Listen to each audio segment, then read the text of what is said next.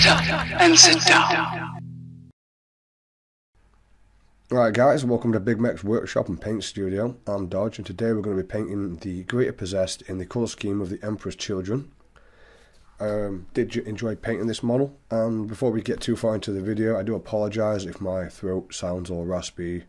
I've had a bad chest for the past week or so. I'm waiting for that to go away, but wanted to get this audio finished.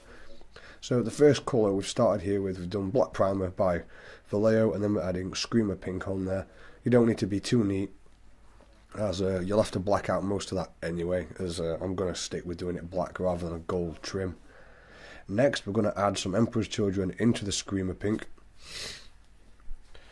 Both Games Workshop colours, if I haven't already stated that, but we do have these lower thirds now at the top letting you know the brand and name, so that helps out a lot.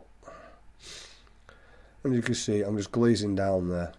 This seemed to be the best way to do this particular video. The back was just easier to do. That claw kept putting the camera out of focus, so it was easier to do it this way. Next I'm going to mix Null Oil into Drushy Violet and give the whole thing a wash. The reason for that is I find Drushy Violet is quite a vibrant purple, and I like to tone it down a little bit. It's a bit more cartoony. I want something a bit more grimy and real. Before we get too settled into the video, yes, it's a plug by one of our local game shops, Composite Games. They offer 15 to 25% off. The website address is in the description, and if you follow that link and use the code Bigmeksarmy on checkout, you get an extra 5% off, so that's 25% off all your hobby supplies. Go check them out, and you can also buy our products on that shop as well. Just keep the plug short and sweet. Go check those out, and let's get straight back into the video. Next we're going to start picking out all the skin with model colour German Grey, which is very quickly becoming one of my favourite colours at the moment. Started using it as much as I do for Rakarth Flesh, and you'll see why later on, as you'll see the model progress, but all I'm doing is adding other colours into the German Grey to get a darker mix.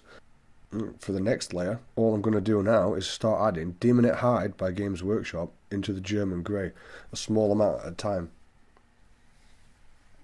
And we're going to start bringing up those muscles and top areas, and you get quite a decent effect just by mixing colours into this.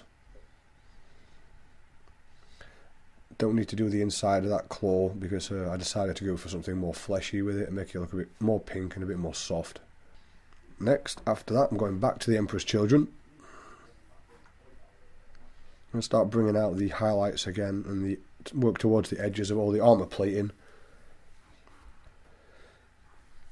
And you can see that the colour contrast between the pinks and the bluey greys seem to work really well for this. It's not the greatest of paint jobs, as I did sort of rush the base layers. Like I said, I've not been too well at the moment, so I'm just trying to get through these for you. Now I'm going back to the German Grey, but I'm going to add even more Demonite Hide in there. You don't want to overdo it with the Demonite Hide. We don't want it to go too purple. We're just using it to adjust the colour ever so slightly, so we can highlight it with itself. You could do this with any colour just by adding anything in to lighten it up. Next up, we're going to use model colour Flat Earth, which is quite a yellowish brown. It does give a decent amount of coverage. I'm going to start picking out the eyeballs. I think I do anything that looks like an eyeball is going to get a layer of this colour. And the reason we've gone for the yellow eyes and sort of yellow orangey when they're done is just to add the contrast between the other bright colours that we've got there. Next I'm going to add Games Workshop Steel Legion Drab into German Grey by model colour. And I was really happy with the way these horns and parts came out. I don't do all the teeth in these colours. I specifically went for doing all the horns in these colours, because teeth on here are much smaller, there's a bunch of them, so I just did a quicker and easier scheme for those. Next we're going to start highlighting that by adding Baneblade Brown into the same mix. And because there are hints of all the other colours that are on the palette in everything, it really helps bring the model together and keep all the tones right where you need them. Gives everything a much more natural look. So yeah, there's lots of mixing in this video. Even though it's short, that's how I got most of the results, was just mixing these paints together. Next up, it's German Grey again with Dimming Hide, but this time we're going to add in some Games Workshop Tusker Fur. And that's just to change the tone of the skin there, but also keep those similar tones for the rest of the arm. I will sort of blend this around the wrist area as well, so it doesn't just stop there. And when we add washes later, it'll make it look really natural, so it goes from that blue to that soft pink look. Also, I'm going to use this same colour scheme that I'm using on the inside of the claw for all the other holes and other fleshy parts where the armour is missing. Next, it's German Grey plus Steel Legion Drab plus Carrick Stone. And we're going to go back over all the horns again and start bringing those up. I really did like the colour for this. It was like a dirty bone, but because we used the same German Grey as the base, it helps the horns look like they're actually going to blend from the flesh outwards. Makes them look a little bit more natural than just going and painting them a completely different colour to the rest of the model. Now when it came to the loincloth, or whatever this is, decided to go for a skin tone, since he's possessed, and I didn't think I wanted to use any other browns on there, as I was using quite a lot, and this is Model Colours Red Leather.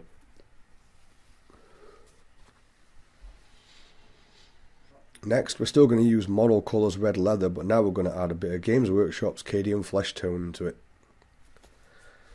I may end up mixing more and more of my paints in more of my tutorials. I prefer the result of that. So let us know what you guys think. Next up, it's just Cadium Flesh Tone on its own. As you can see, I've said in a few of the other videos I've done recently as well, mixing your paints is really useful. You don't have to be a great glazer or blender if you just mix your paints. It just helps everything transition a little bit easier. Next up, Juicy Violet, but we're going to mix that with Reclam Flesh Shade. Because like I said, I don't ever really use Juicy Violet on its own. I like to mix it because I do like the purple hue that it offers, but it's just a bit too purple for me. Next, I want to go back to the armour, bring up some more of the edges and the brightness on those. We're going to add Game Air Squid Pink into the Emperor's Children. Squid Pink is quite a flat, bright pink. It's bright like the rest of it, but it's not got as much colour saturation in there. So it's one to have if you're going to have Emperor's Children, definitely. You could always stop at that point and use it as the edge highlights. Next up, we're going to use Scale 75's Resurrection Flesh, which is a just regular brightish highlight for flesh, and we're going to put that in the parts of the claw and those eyes on there as well. I started picking out the eyelids, and don't really need to do much with this. I started picking out also the mouth around the hand as well, and as you can see at this point in the video, the model's already starting to get somewhere, and yeah, we've not really used that much in the way of paints, we've just been mixing them. Next, to do the teeth, I decided just go straight Blade Brown.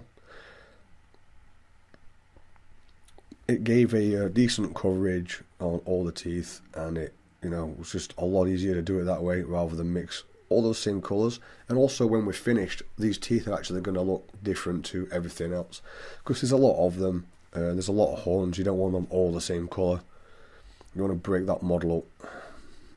And for any of the metallic parts that are hidden around, there are a few parts where there'd be metals showing, a couple of pipes here and there. So we're going to use Scale 75's Black Metal.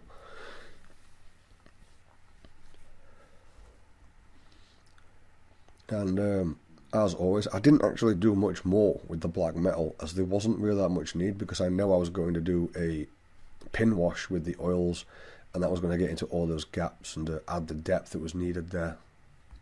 Next up, we're going to start edge highlighting all the trim, which has been blacked out again just to neaten things up, but I did that off camera, and this is Games Workshop's Eshen Grey. Don't really need to say too much about this one, it's just be careful. This model, I will say, is an absolute pain to edge highlight and glaze because of all the parts that are sticking out of it. you can't really get a decent brush stroke where you want, because you're always banging your brush either against a claw or a horn or something along those lines. Next, I'm going to use Null Oil and Drushy Violet again, and this is where I start toning all those bits together around the claw. And if I do remember correctly, I cover all the Baneblade brown teeth with this as well, just to darken them down a little bit. And also, the Drushy Violet then adds a little bit more colour to them. But most of the teeth are pretty much in the fleshy areas anyway, so it just means you don't have to be neat while doing this. Next, I'm going to go and finish off some of those edges with Games Workshop's Dawnstone. Now, when doing black edges and trim, I should have said this during the Esh and Grey one, if you muck up, that's fine, as long as you keep it on the bit that's supposed to be black. And what you do is you do both sides, and it's going to be easier to just then get your original black and just glide down the middle of it with your paintbrush and it'll straighten up both edges in one sitting. So that's a decent time saver. So you could technically have just painted it the Esh and Grey and then gone through the middle of it all with black. Next up, a colour I don't use very often. This is Squig Orange by Games Workshop. I have watered this down quite a lot, as I really just want it around the outside of the eye. So it's almost a wash consistency. I'm going to take a few layers there and put those in. But I thought the eyes, they weren't sticking out of the model enough, so need a little bit of something extra. Next, going back to the model colour Flat Earth, which was the base for this, I'm going to start picking out the middle of all those eyes. Obviously, you want to be careful you don't hit anything here that you don't want to. You don't want to pull your brush away and put a yellow mark on anything. And next, we're going back to the German Grey again, but I'm going to add Landanis Grey by scale 75. And that's just to go over the edges and start picking out some more highlights on that skin. And as you can see, I'm pretty much using it as a edge highlight for most of this, and then picking out his furrowed brow and the bits on the knuckles on his hands, because that claw actually looks pretty decent and is well sculpted, so I wanted to bring that out. Next up, we're going to use Games Workshop's Reckland Flesh Shade. I'm just going to put that over the eyes. Be very careful not to flood this, as the eye holes are actually small, or the eyeballs are small I should say, and you don't want this running off down your pink armour.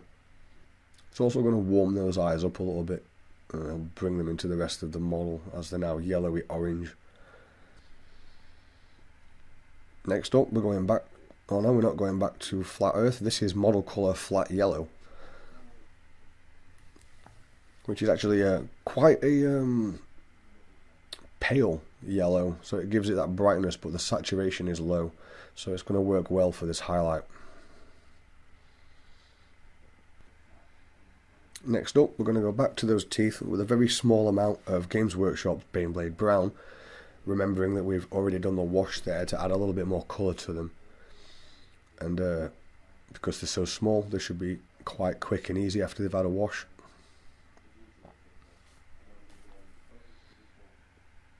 Next up, Scale 75's Resurrection Flesh. Just using that to start bringing out that loincloth and making it look a bit more alive. Andy made the point that it still looks...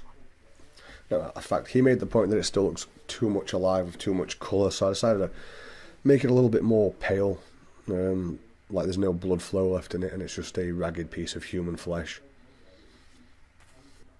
Next, we're just going to finish off a whole bunch of these highlights now by adding Rakarth flesh into things. So we're going to add Rakarth flesh into Game Air Squid Pink.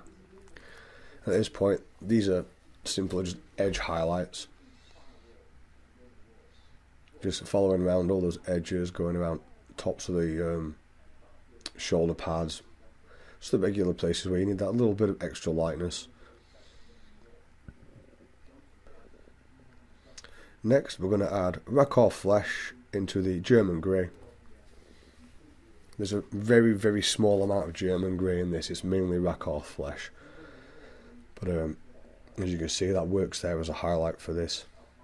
Just toning everything with the previous colours that it's had. So something I might play around with more in other tutorials. Although I don't think this is my best paint job, I did enjoy the playing around with these colours.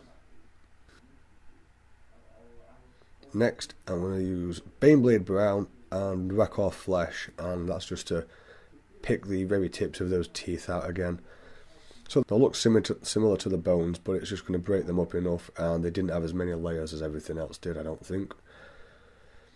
And the application was easier, so it's going to be a time saver. I do actually have a set of 15 converted possessed that need to be painted up to go along with this guy at some point. Well, I'll probably just use the airbrush for those. Next up, this is Scale 75's Harvester Flesh. And that's just a final highlight on that loincloth that he's got there.